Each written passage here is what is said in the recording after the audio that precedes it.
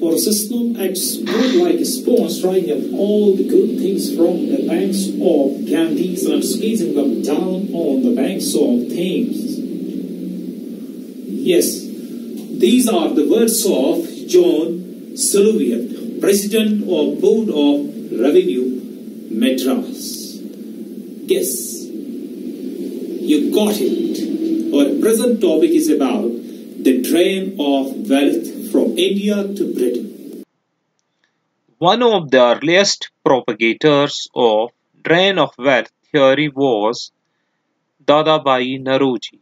In 1867, he put forward the idea that colonial rule was draining and bleeding India of its wealth. The two most important forms of drain were home charges and council bills, also called invisible charges.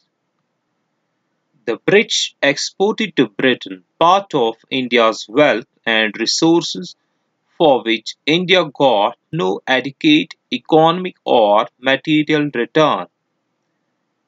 The drain of wealth from Bengal began in 1757 when company servants began to carry home immense fortunes extorted from Indian rulers, zamindars, merchants, and the common people.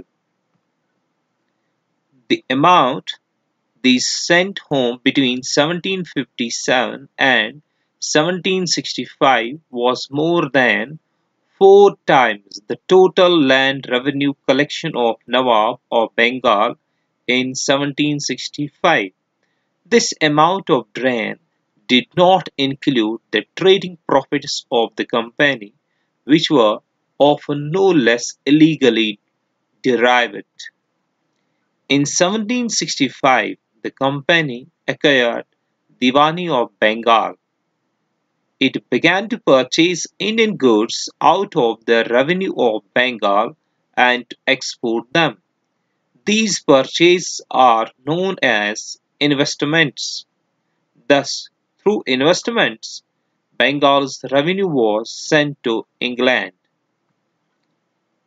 The drain took the form of an excess of India's exports over its imports for which India got no returns. The fact of drain of wealth, at least from 1757 to 1857, was widely accepted by British officials. However, they now began to deny its existence after 1857. The wealth drained out of India played an important part in financing Britain's capitalist development, especially during the period of Britain's early industrialization.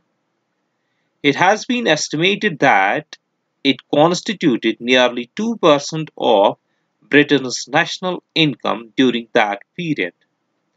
The drain was not limited to just money or goods, but had wider ramifications for India.